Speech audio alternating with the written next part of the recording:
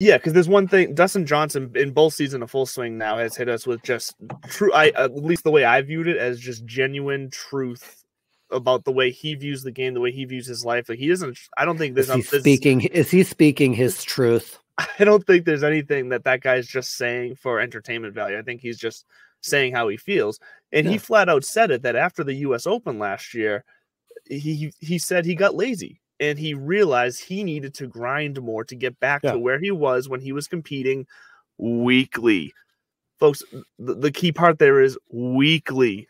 LIV does not compete weekly. The PGA Tour does compete weekly.